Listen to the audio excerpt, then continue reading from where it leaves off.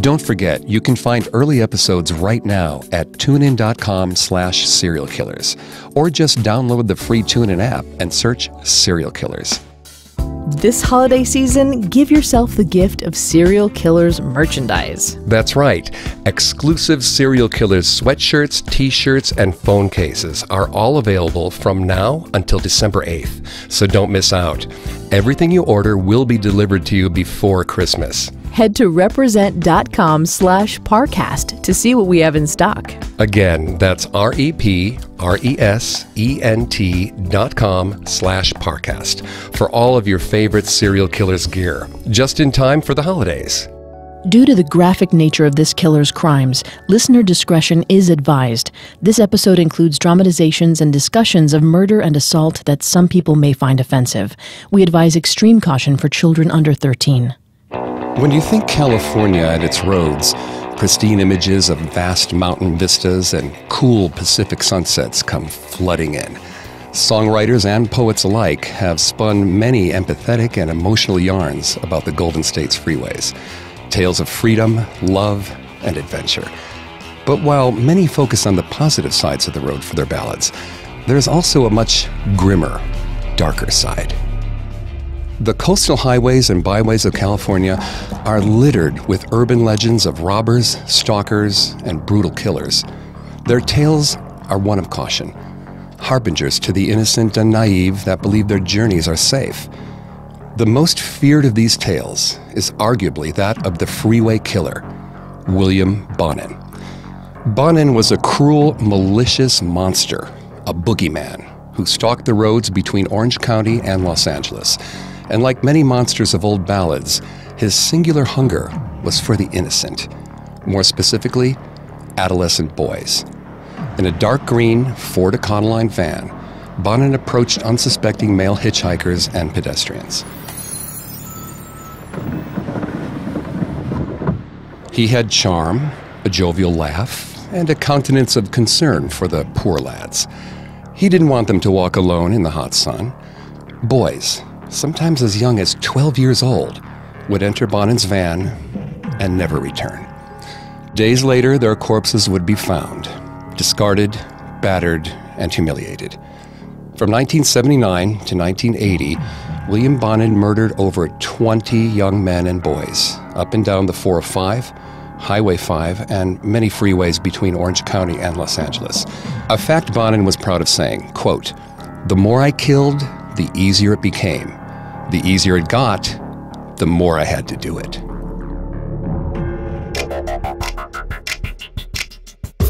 Hi, I'm Greg Polson, and this is Serial Killers. Today, we're going to take a deep dive into the infamy of William Bonin, the Freeway Killer. I'm here with my co-host, Vanessa Richardson. Now, Vanessa's not a licensed psychologist or psychiatrist, but she's done a lot of research for this show. Hi, everyone. We'd like to ask a quick favor. Would you leave a 5-star review of Serial Killers on your favorite podcast directory? It seems so simple, but it really helps us out. And don't forget to subscribe while you're there, because a new episode comes out every Monday. You can also find us on Facebook and Instagram at Parcast, and on Twitter at Parcast Network. A quick note. In this week's episode, all quotes will be performed by actors. However, these lines are quoted from primary research sources and presented exactly as those people stated them. Prosecutors called him the most arch-evil person who ever existed, a soulless monster. To the rest of the world, he was Bonin, the Freeway Killer.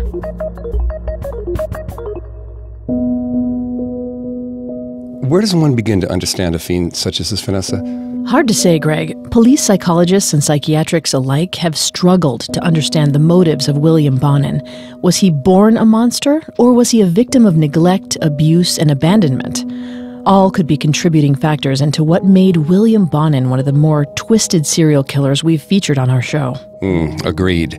Bonin's criminal track record doesn't simply start with his murders. It goes as far back as age 9. When he first began sexually abusing his younger brother and several other neighborhood youths. The horror story of William Bonin begins 1941 in the quaint town of Willimantic, Connecticut, where he was born and raised. It's here that Robert and Alice Bonin settled down and decided to start a family. But when World War II broke out, Robert Bonin enlisted, disappearing into the ranks of the brave men and women fighting to save the free world from tyranny. Robert later returned, but he had changed. War had taken its toll on Robert Bonin. He became much more vocal about his dissatisfaction with the state of his life and his home and his family. Pretty soon, that dissatisfaction grew from simple outbursts to random violence. Robert began to beat his wife in fits of rage. Of course, remorse followed quickly and the couple would reconcile. This sad cycle of abuse became the rhythm to which their lives revolved. Then, on January 8th, 1947, William George Bonin was born, their second child of 3. You'd think that the birth of their children would have quelled some of the domestic violence. Sadly, that wasn't the case. Robert's insatiable rage only seemed to grow now that he had more mouths to feed. His violence quickly turned toward his young sons. Beatings became regular at the Bonin household. Most were induced by Robert's growing alcoholism. William was no more than a toddler when he first felt his father's wrath. The years of abuse also took a toll on poor Alice. She too fell into alcoholism, and because of this, she began to neglect even her more basic maternal duties, such as feeding and clothing the boys. To the neighbors, the Bonins were a troubled lot. Many took pity on the Bonin children. Families would invite them into their homes and giving them food, attention, and even clothes. But it wasn't enough to placate the horrors they faced at home from their father. Not only did they suffer at the hands of their father, but also their grandfather. William's maternal grandfather was a convicted child molester and pedophile. He had sexually abused his daughter Alice multiple times during her childhood and adolescence. Now, he had access to 3 young boys. Alice later recounted that she wasn't surprised her father abused his grandchildren. Alice said, quote, "I hate to say it, makes me sick thinking about it, but it was common in our family. My father had most of my life, even tried it after I was married," end quote. To make matters worse, Alice also believed that her husband Robert was raping their children. She said she could just tell. These violent moments of molestation, verbal and physical abuse, these were the only times young William got any attention from his father and grandfather. Yeah, it's revolting. Yes, with no strong parental figure, let alone positive role model, William was thrust into a harsh world. There, the weak were preyed upon daily. He learned quickly that he was merely a piece of meat, used either for pleasure or stress relief. This was the imprint his male role models instilled in him. As Alice came to realize the trouble her sons were in, she began to sink into depression and alcoholism. She also suffered from extreme mood swings, sometimes loving the boys and other times being absolutely furious with them for no apparent reason, a trait that was also passed down to William. She did try to help her boys, though. In 1953, Alice sent her boys away to an orphanage for better care and to keep them away from their grandfather. Bonin was only 6 years old. Things quickly went from bad to worse for the boys. The orphanage used draconian punishments to discipline the children. Should anyone break the rules, they would be beaten repeatedly, sometimes until they bled. Offenders were also forced to hold stress positions, like push-ups or half squats, without moving for long durations, sometimes 5 minutes, other times 15. And, if the administrators were feeling especially cruel, over half an hour. Worst of all, the new boys were also forced into simulated drownings, held either in sinks or toilets by the older boys, or even the faculty, a sort of baptism by drowning. When Bonin was around 8 years old, a visiting Catholic priest came to the orphanage. While he spoke of purity and the healing powers of God, his true intentions were misery and woe. The priest molested and sometimes even raped the young boys. One by one, the priest worked his way through the children until at last he came to poor William Bonin. The priest preyed upon Bonin on multiple occasions, taking advantage of the impressionable lad. This went on for 2 years. If Bonin ever refused the priest, restraints were used to hold the child down. Finally, the priest's time at the orphanage ended, but the lessons of cruelty he taught William stayed. Some of the older boys also began to pick on William, and not just through verbal or physical abuse. No, the boys began to sexually assault Bonin. At this point, however, Bonin had almost become desensitized to the trauma. I only agreed if they bound my hands. Bonin was 8 years old when he made this request. Oh, how terrible. Such a young boy subjected to such shame, and to become so trained and regulated to it, it makes my skin crawl. Indeed. I mean, how unlucky to come into contact with that kind of abuse, and so often. Which brings me to my next question. Why ask for bonds? I mean, what purpose was there in having his hands and feet restrained during the act? Did he not want the option to fight back? Well, habit, I would imagine. More than likely, in many of his other encounters, he had been held down or tied up while being sexually violated. We know that the priest often held him down, as did his grandfather. To young William, this was his sexual education. There was no love, no compassion, just raw, unforgiving force. If you wanted someone or something, you simply took it. Bonin asked for bonds because, in his mind, he assumed that that was what was supposed to happen. He was developing a warped idea of how sex was handled, one that would stay with him the rest of his life. In 1956, Alice took the boys out of the orphanage in Willimantic and brought them to their new home in Mansfield, Connecticut. While the home was new, the abuse stayed the same. Bonin's father continued to mistreat the boys, and his gambling and drinking problems showed no sign of slowing down. With no one to look after him again, William Bonin sank into a delinquency problem pretty quickly after he returned home. He and other kids he roped into helping him would go on thieving sprees all across town. This went on for about a year. Finally, the law caught up to him. 10-year-old Bonin was arrested in 1957 for stealing license plates off cars. Bonin was then sent to a juvenile detention center and reformatory. There, he consensually engaged in sexual acts with older boys and even his counselor. Bonin was sentenced to 4 years at the detention facility from 1957 to 1961. Upon his release, he was put back into custody of his parents. He was now 14. Having fallen on hard financial times and facing foreclosure on their home, Robert opted to relocate his family. Selling their home and packing what little they had, the family moved to California. The Bonins settled in a modest home on Angel Street in the city of Downey. Soon afterwards, however, Bonin's father died of cancer. There was little mourning among the family. With Robert gone, Alice had to take more responsibility for her family. Bonin, however, returned to his old tricks: theft, robbery, and grand theft. This was also a time when he introduced the local children to his brand of power. Bonin began to molest the younger neighborhood boys. Like those who had tortured him, he tied them up and subjected them to whatever vulgarity he could come up with. And his molestation didn't stop with the local children. Bonin also engaged in forced sexual acts with his younger brother, carrying on the dark tradition his father and grandfather taught him. Tell me, Vanessa, why would he do that to his own brother? This may have been a display of dominance, almost as if he was training himself. Training himself? Well, Bonin didn't want to be a victim the rest of his life, to feel the shame of being mistreated over and over. By attacking his brother and the other neighborhood kids, he elevated himself from prey to predator. In his mind, this would make sure he wouldn't be victimized ever again. Bonin's mother knew something was wrong with William. She finally tried to help guide him. Perhaps it was too little too late. Bonin had become a full-on rapist. If he wasn't in school, he was out committing crimes or molesting children. Mom meant well. I don't hold anything against her, but she just didn't understand. As Bonin went into high school, Alice continued to try and tame the wild child.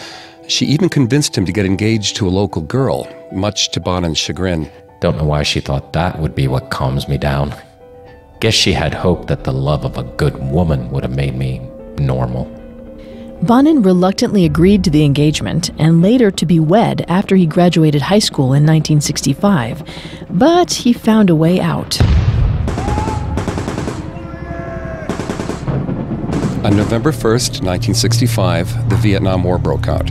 And while many only found disappointment in the Indochina conflict, Bonin found himself.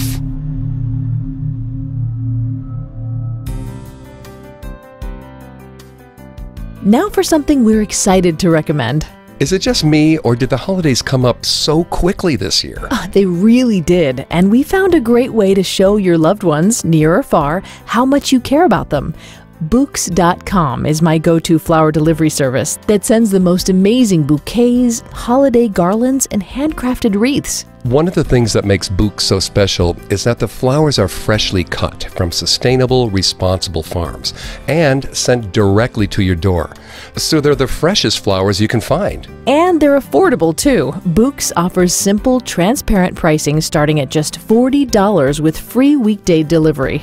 And if you order today, you get an extra special 15% off when you enter Killers. Bouqs flowers start at just $34 with your special 15% off code. That's BOUQS.com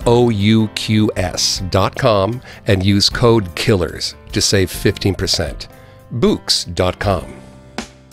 And if you haven't already passed out your wish list, what better gift to add to your list this holiday season? Or to give to your fellow Serial Killers fans. Then some awesome new Serial Killers gear. So many of you have asked us when you could get Serial Killers merchandise, and we're excited to announce that the time has finally arrived. From now until December 8th only, we're selling exclusive Serial Killers sweatshirts, t-shirts, and phone cases. Everything you order will be delivered to you before Christmas, so it really is the perfect gift this holiday season. Most importantly, everything you purchase goes directly to the development of future episodes of Serial Killers. So from the bottom of our hearts, we want to thank you for your incredible support of our podcast. And we hope you love what we have in stock enough to add it to your Christmas list.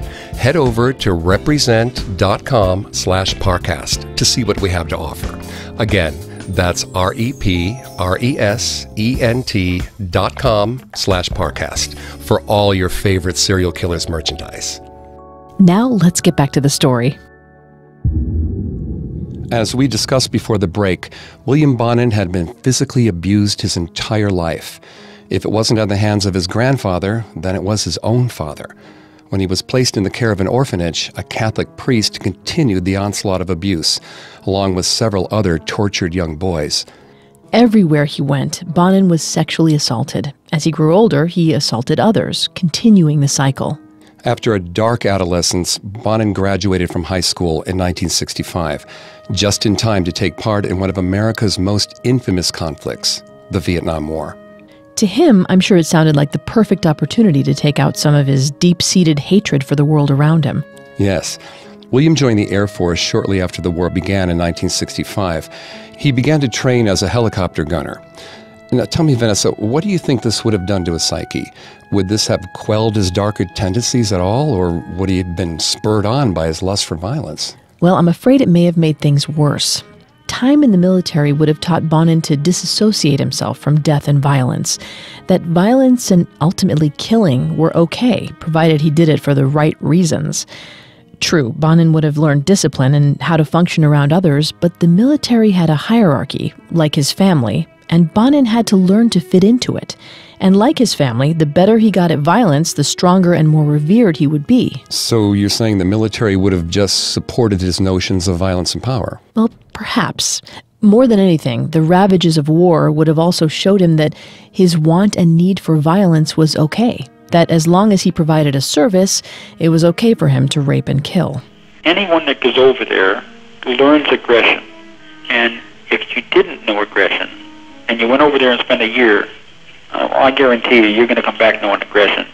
Shortly after finishing basic training in gunnery school, Bonin was assigned to the 205th Assault Support Helicopter Company of the 11th Aviation Battalion. The unit was first activated in August of 1965, before being actively deployed in Vietnam in 1967 in Pho Loi. Bonin was assigned to an attack helicopter, providing covering fire for the troops below. For the next 5 months in 1967, Bonin logged almost 700 hours of combat. Passing over the dense jungles of Vietnam, Bonin rained down screaming hot lead on the VC. You could see them all below, scurrying around like ants. Sometimes it would seem like there was hundreds, all running about getting themselves killed. No real goal or ultimate purpose. Vietnam was an important time in my life. It was there I figured out perhaps my most important lesson. Human life is overrated. It's terrifying. How could he say such things? Well, again, look at his childhood. Since Bonin was born, most of his life has been a patchwork of abuse and sexual violence. His parents, the most important people in a child's development, were absent most of the time. And if they were there, it usually meant he was about to get a beating or worse. Even when Bonin was sent away, he was only met with more pain and suffering. More than likely, Bonin must have assumed his life really didn't matter much, except to be tormented. That must have made him angry, not only at himself, but at the world around him. As he got older, he resorted to the same kind of violence inflicted on him to get his aggression out. Now, in war, Bonin could escalate that violence further. Bonin realized that in war, he could be a master of death. That lives of his enemies ultimately depended on his merciful grace, something he didn't have. Perhaps it was that love of violence that made him such a good soldier. Not only had he logged 700 hours in a chopper, he was commended for his effort. William Bonin received several awards and even a medal for bravery. During a skirmish, one of Bonin's gunners was hit by enemy fire. The soldier screamed, nearly falling out of the chopper. Out of his own volition, Bonin left his gun. He went over to his comrade, avoiding the bullet storm flying around him. He pulled the man back into the chopper and returned to his gun and opened fire on the enemy combatants. It's hard to believe that William Bonin risked his life for another human being. Well, regardless, the military was proud of his service and decided to award him the Medal of Good Conduct. This medal was awarded to soldiers on active duty who had suffered no infractions, court-martial offenses, or any non-judicial punishments. Bonin accepted the award graciously. Even harder to believe he had gotten away with no infractions, or at least, none that he was caught for. Indeed. While on the surface, Bonin seemed like a model soldier. Off-duty, he was anything but. Bonin engaged in numerous extracurricular activities while touring the Southeast Orient. Out there, it was anything goes. I slept with any number of men, and women for that matter. Bonin claimed most of his sexual exploits while stationed in Vietnam were consensual, but, of course, there were the few exceptions. As Bonin rose through the ranks, his zest for power seemed to stir in him darker cravings. During the Tet Offensive, Bonin sexually assaulted 2 soldiers below his rank. He cornered each man when they were alone. He then produced a pistol, threatening to shoot them unless they did what he said. From there, Bonin would tie their hands and feet together. Why rape soldiers below his rank? Oof. Well, I would assume it has to go back to that idea of power and hierarchy. As a higher-ranking officer, Bonin probably assumed that he had a duty to make sure those men knew he was in charge. This further goes back to Bonin's deep-seated fear of appearing weak or vulnerable. He raped not only for pleasure, but to prove himself the superior person. Once his 5 months were up, Bonin was honorably discharged from the Air Force in October of 1968. No one had reported the unlawful sexual acts Bonin had inflicted on his fellow soldiers. Shortly thereafter, Bonin returned home to his fiancée and mother in Downey, California. Bonin was now 21 years old. Bonin married his fiancée, but the marriage quickly fell through once she caught wind of Bonin's dark past. Bonin's 2 brothers also moved on, leaving only Alice to deal with her troubled son. After the divorce, Bonin moved back in with his mother. While on the surface he seemed like the devoted son taking care of his mother, underneath it all, he was a thirsty monster. He turned his attention to the young neighborhood boys that lived in his area. As he looked at them with lust and hunger, terrible ideas began to fill his head. Bonin began to prowl his neighborhood for nubile young men he could figuratively and literally sink his teeth into. Once again, we warn you that the following deals with intense acts of sexual violence and torture. Extreme discretion is advised, especially for listeners under 13. On November 17th, 1968, Bonin found his first victim. It was a 12-year-old boy. He lured the boy into his car and drove him to a secluded area. Once away from prying eyes, Bonin pounced.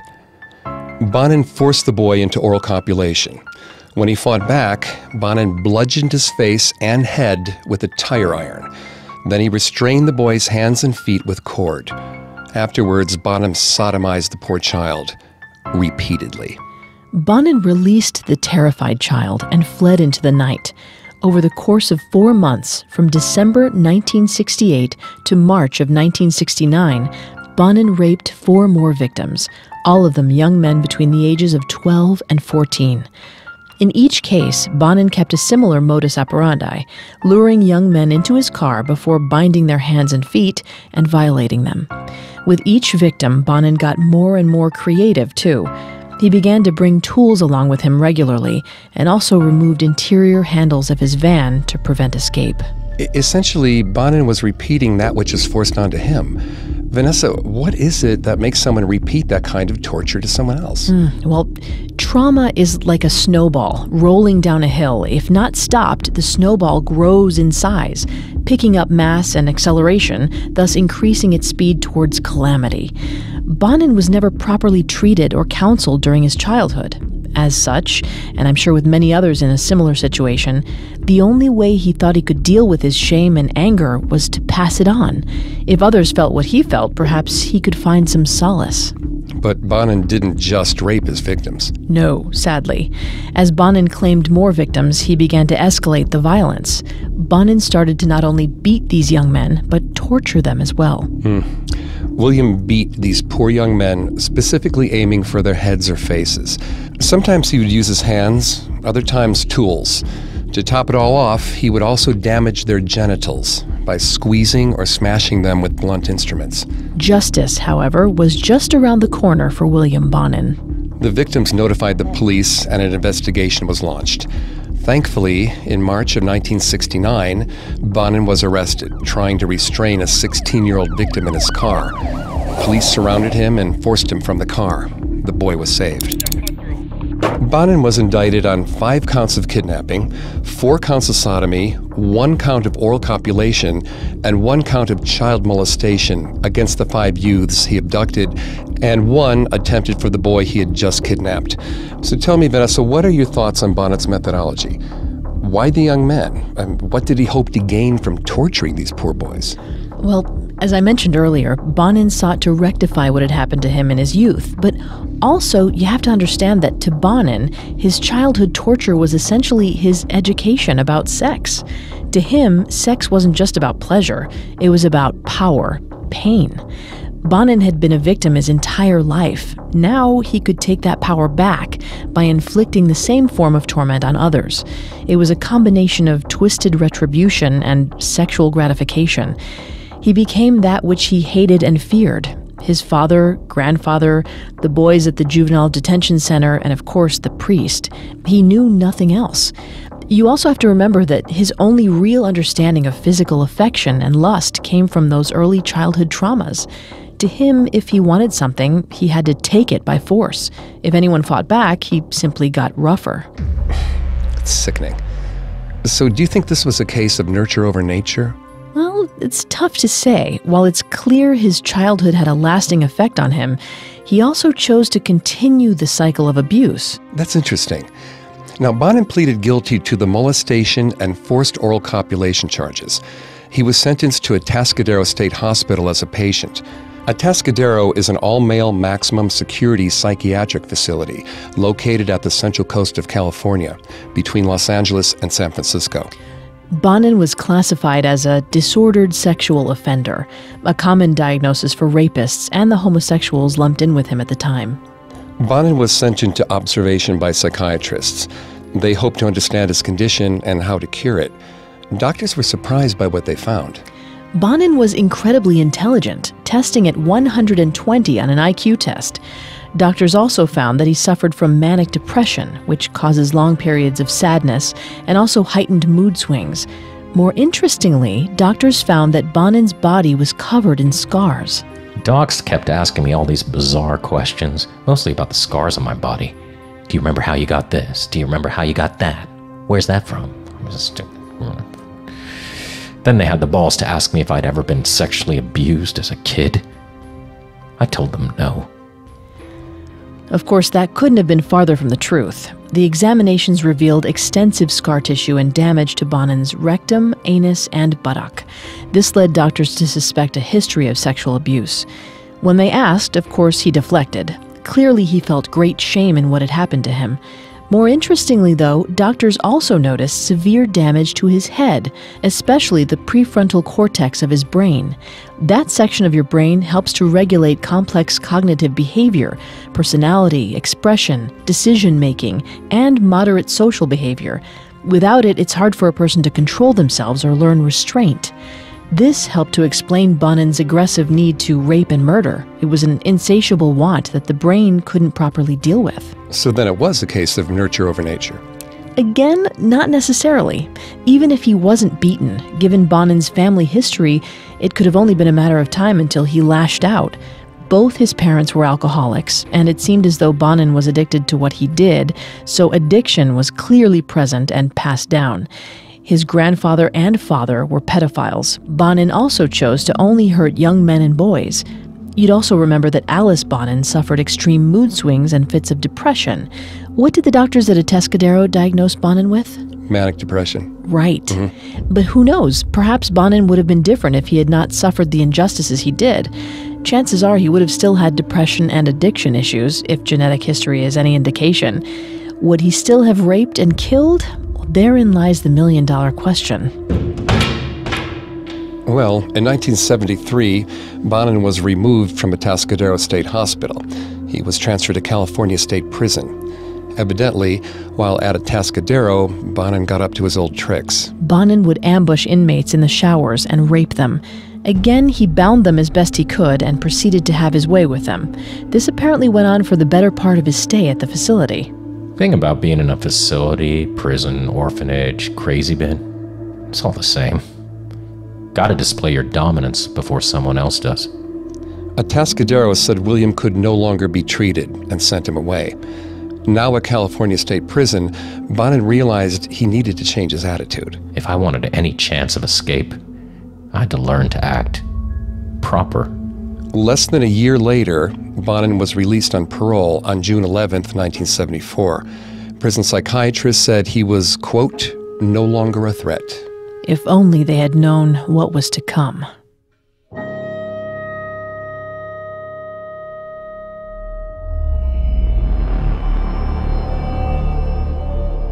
William Bonin had just been released from prison under probation.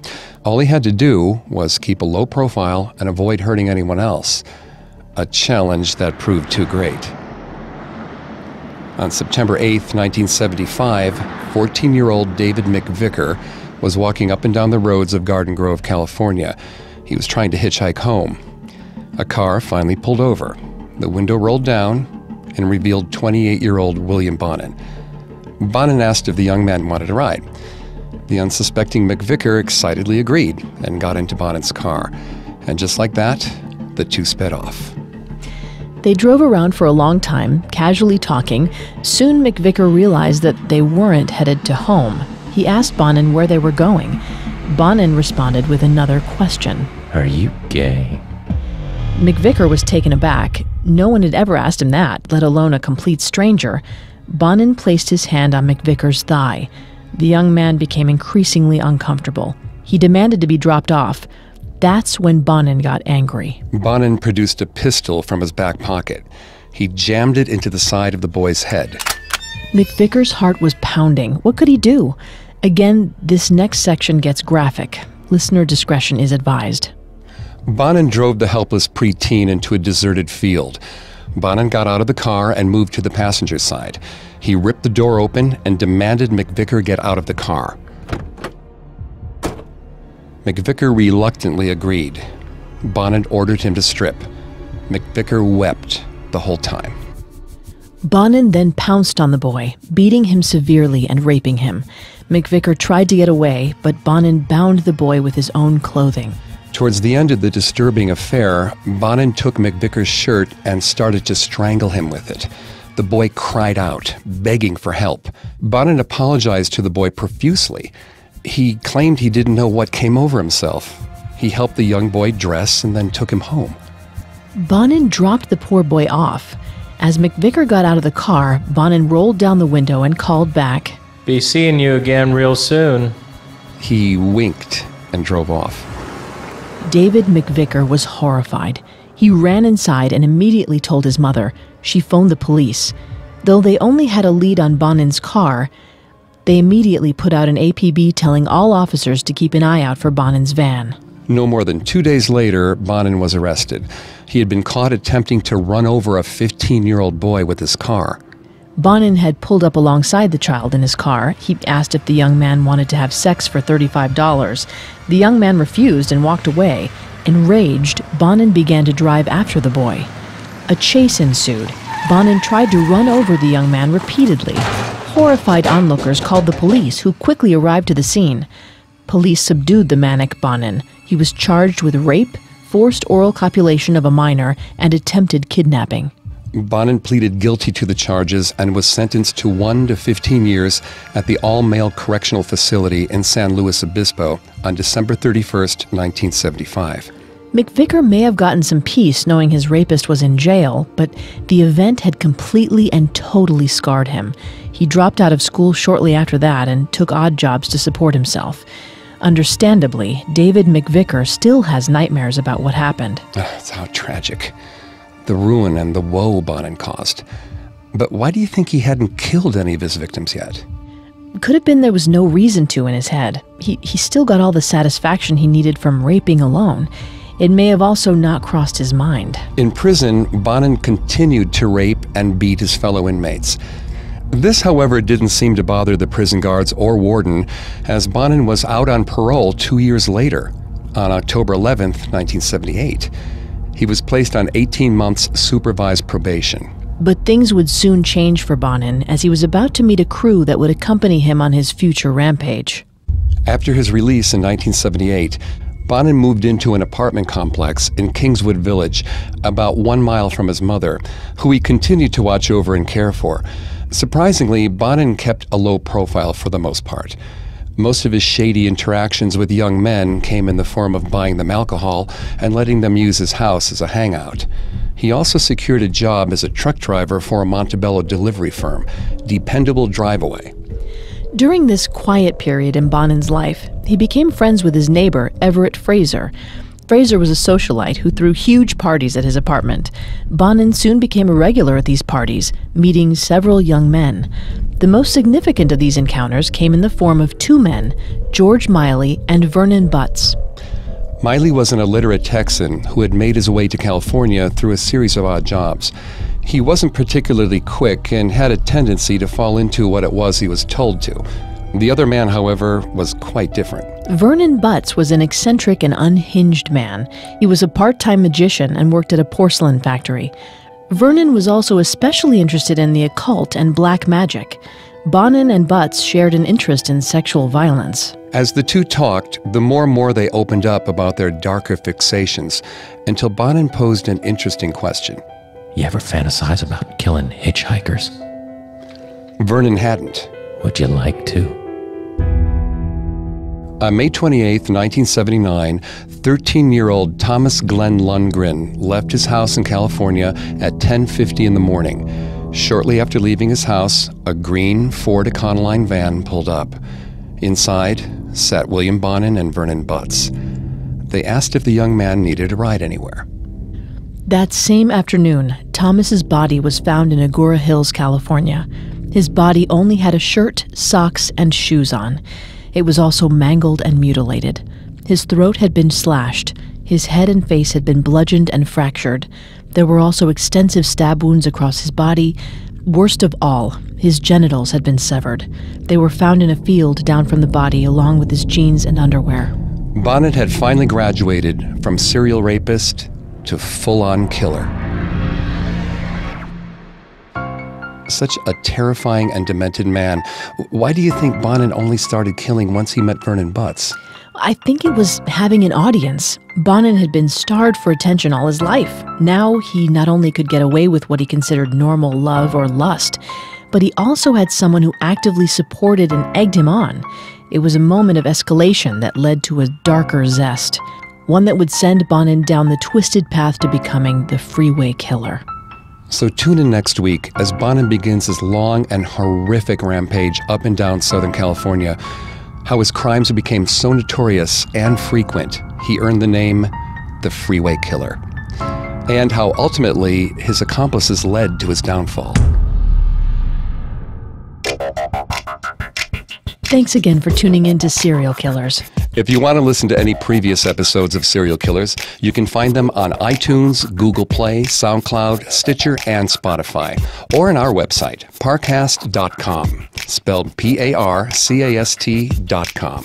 If you like what you hear, please leave a 5-star review or tell us what you think on social media. We're on Facebook and Instagram as @Parcast and Twitter @Parcast Network. It seems simple, but it really helps our show. Join us next Monday as we continue delving into the twisted psyche of William Bonin. Have a killer week. Serial Killers was created by Max Cutler and developed by Ron Cutler. It is a production of Cutler Media and is part of the Parcast Network. It is produced by Max and Ron Cutler, sound design by Ron Shapiro and Kenny Hobbs, with production assistance by Carrie Murphy, Carly Madden, and Maggie Admire. Serial Killers is written by Michael Pendis and stars Greg Polson and Vanessa Richardson. Our amazing voice actor is Manu Narayan. Send beautiful flowers to someone special this holiday season with Books.com. These flowers are farm fresh, direct to your door, with pricing starting at just $40, including free weekday delivery. And if you order today, you can get an extra special 15% off when you enter Killers. Book flowers start at just $34 with your special 15% off code. That's BOUQS.com. And use code KILLERS to save 15%. Books.com. Not sure what to add to your Christmas list? Check out our new Serial Killers merchandise right now at represent.com/Parcast. Everything you order will be delivered to you before Christmas, so it really is the perfect gift. Again, head to represent.com/Parcast to see what we have in stock. If you can't wait to listen to part 2, you're in luck. It's available on TuneIn right now. TuneIn has all our episodes 1 week early. Just go to tunein.com/Serial Killers to listen for free. That's tunein.com/Serial Killers or search Serial Killers in the TuneIn app.